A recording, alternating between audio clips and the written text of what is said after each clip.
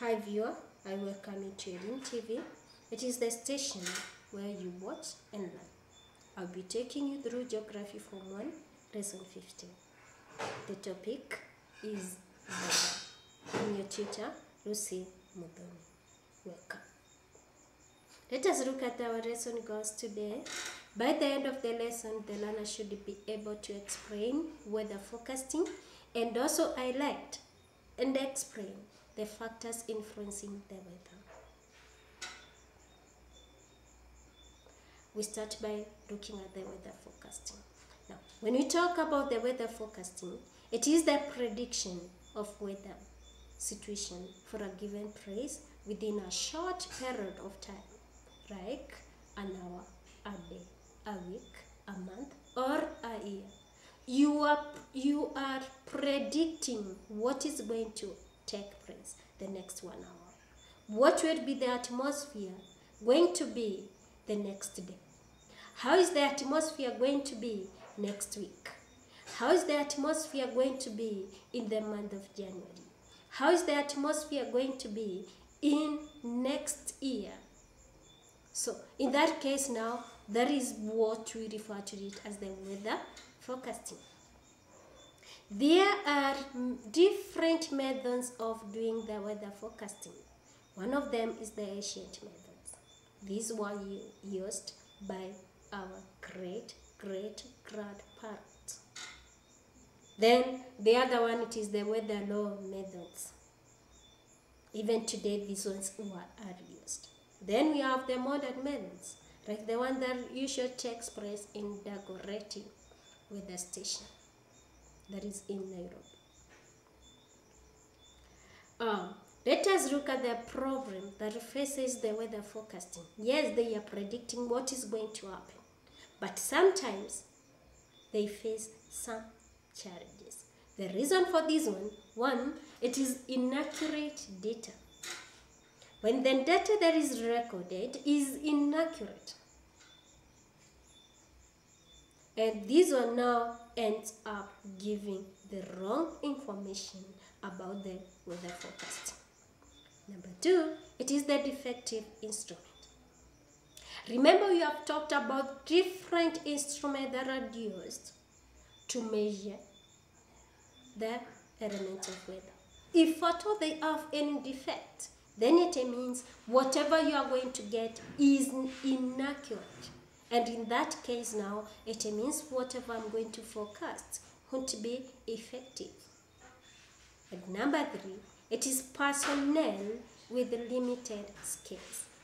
If at all the person who is doing the weather forecasting does not have the right skills to make that study, to make that conclusion, to make that forecasting. So in that case now, if the personnel gives what he feels like. If at all lacks the skills, then it means that whatever you are going to receive, they are inaccurate. And number 4, it is the vagaries of nature, like the earthquakes, volcanicity. All these ones now result to the affecting what we say that it is going to happen. So those are the problems that faces the weather forecasters as well as the weather forecasting. Okay, let us look at the significance. What are the importance of weather forecasting? 1, it determines time for the sea and air travels. There are some times when you are not required to take a sea. And also, there are some times when you are not required to take a air lift. Why? During the misty days, you are not required to take the air lift or air travels. This is the reason for this one. The higher you get, the more mist it becomes thick.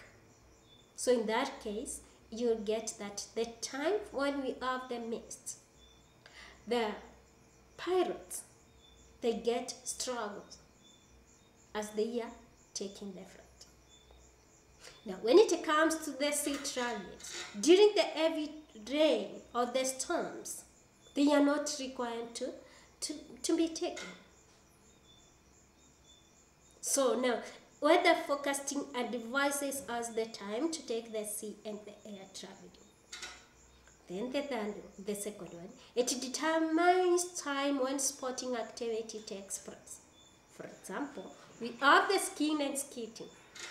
Skiing and skating cannot be done the time when we have summer. This is because the snow will melt. And also, when it comes, there will be no snow. So we time the time for the winter, or when the temperatures are low. Then the third one, it determines the fishing activities and habit in the area. So especially when it comes to the fishing competition, it cannot be done during rainy season. It is done the time when it has been forecasted and been said it will be sunny. The fourth one, it helps to determine suitable clothing for the day. If at all you are living in a place and then you are told the next morning it will be raining, then it means that whatever you are supposed to be wearing should cater or should be able to make you sweat in that day's atmosphere. It also helps the farmer to plan his calendar activities calendar. You know the time to do the plowing, the time to do the planting, the time to do the harvesting. You plan your calendar within the year. Then it also helps plan suitable housing, the house that you are supposed to build through the weather forecasting. Now let us look at the factors influencing the weather. How these factors, we have talked about them when we are looking at the weather elements. So it is a matter of mentioning them. For example, when we talk about the cloud cover, humidity, this one we have talked about it so much. This one will affect the temperatures. It will also affect the amount of rainfall that is going to be experienced in that given area. Altitude, the height above the sea level. And how does it affect the weather? The height above the sea level will affect the air pressure. It also affects the temperature and also the amount of rainfall that is being experienced in the area.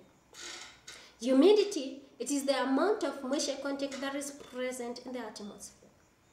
It will influence the rainfall and also the temperature of that given place. Then aspect, that influences the sunshine. It also influences the temperature and also it will influence the wind. Then we have the intertropical convergence zone.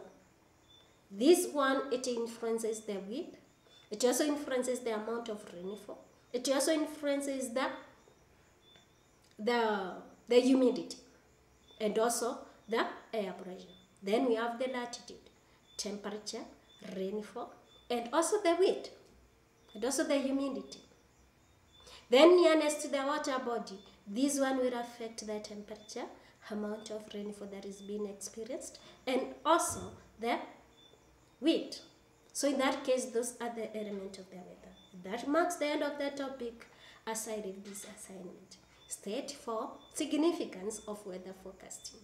Number 2, identify 4 factors that influence the weather. For more information, you can visit the KLB 2003 Secondary Geography Student Book 1, that edition. Otherwise, you can get us through the SMS. You can SMS to that number. You can also get us through the YouTube. You can also get us through the Facebook. You can also get us through the Twitter. Otherwise, stay tuned to Edim TV. Thank you.